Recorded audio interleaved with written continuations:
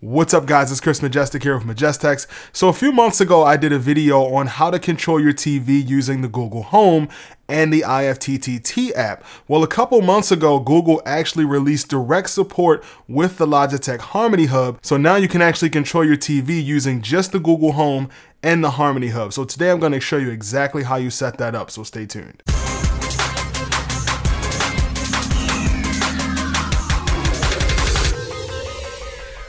So ever since the Google Home was released, Google has been in a race to try to catch up with the Amazon Echo, especially when it comes to home automation. So now that the Google Home links directly with the Harmony Hub, that means you don't have to use IFTTT or Smartthings in order to control your TV with your voice. Now it's important to note that linking the Google Home directly with the Harmony Hub is only supported in the US only right now, so if you're in another region, this may not work for you. So there are a bunch of different ways that you can link the Google Home with the Harmony Hub, but I'm going to cover the three major ways. The first way that you can do it is linking them directly, which I'll show you in a little bit. Another way is to use IFTTT, and I did make a video on how to do that a couple months ago, so I will put a link for that video in the description for you. And the third way is using Samsung SmartThings, which I did do a video on as well. If you're interested in that, that's going to be in part 3 of the home automation guide. I will also put a link for that in the description as well. So let's start with the pros and cons of using a direct connection. One good thing is that it's way easier to set up, which I'll show you in a little bit. Another cool thing is that you can directly control things like volume up, volume down,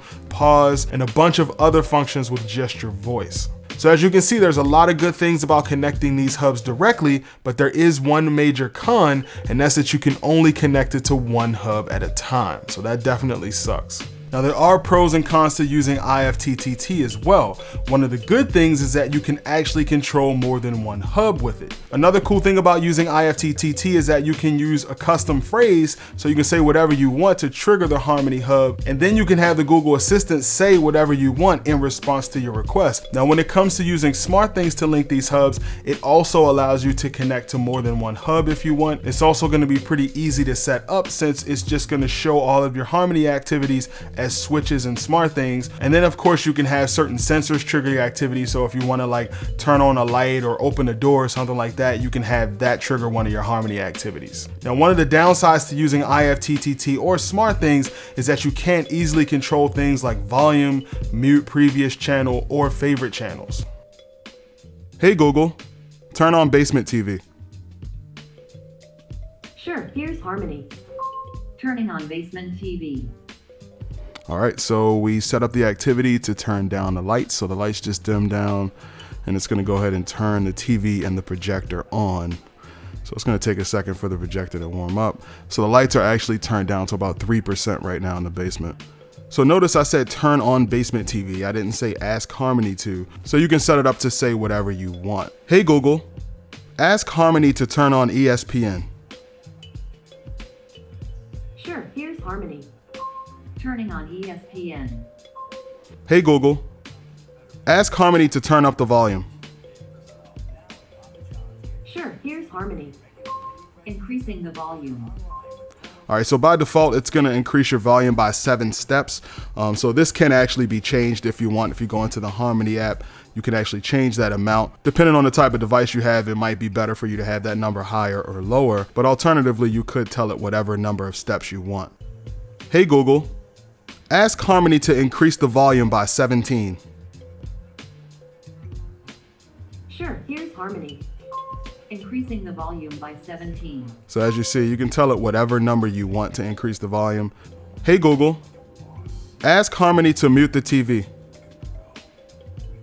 Sure, here's Harmony. Muting volume. Hey Google, ask Harmony to turn to channel 15. Sure, here's Harmony. Switching to channel 15. So as you can see, you can tell it to tune to whatever channel you want.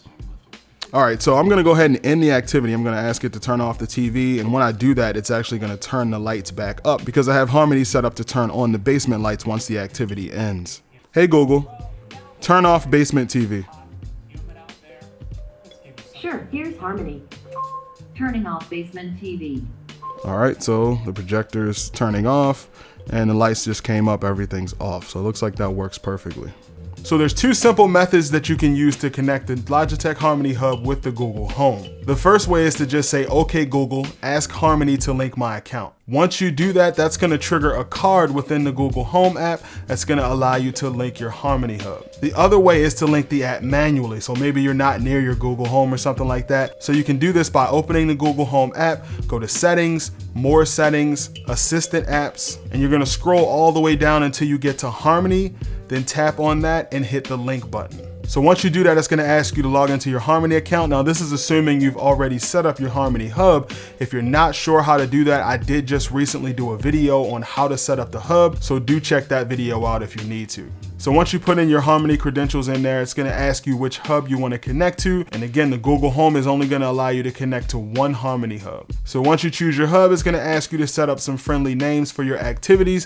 This is really important because when you're using your voice to trigger these activities, you definitely want to make sure you have different variants of phrases, so you can make sure you throw all those friendly names in there to help you out. And once you do that, it's going to ask you to do the same thing for your favorite channels. So you definitely want to set up some favorite channels if you haven't already. This is going to allow you to easily tune to those channels with your voice. So friendly names for channels are also just as important. So once you set up all your friendly names and everything, you're pretty much done. At that point, you can actually use your Google Home to control your Harmony Hub. Now you will have to say, "Okay Google, ask Harmony to." So for instance, if one of your activities is living room TV, you would have to say, "Okay Google, ask Harmony to turn on living room TV." So obviously that kind of sucks. You definitely don't want to be forced to say "ask Harmony to" every time you want to control your TV. Well, the easiest way to fix that is to use what are called shortcuts. Now setting up shortcuts is going to take some extra time, but it's well worth it once you do it. So to get to your shortcuts within the Google Home app, you're going to go to Settings,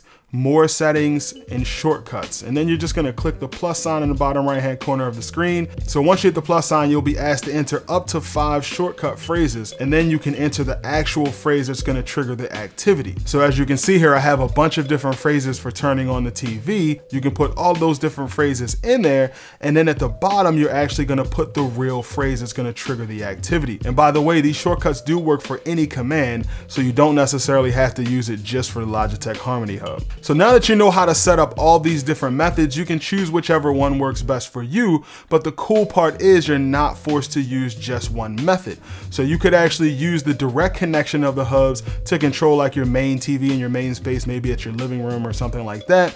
And then you could actually use IFTTT or Smartthings to control the other TVs if you have more than one hub. Now again, you won't be able to do cool things like easily control the volume on those other hubs, but you can use those advanced features on one of your hubs. Now I did think it would be pretty cool to be able to use these functions on a smartphone that has Google Assistant on it, but unfortunately it's not supported on smartphones yet, but Google has mentioned that it might be available in the future.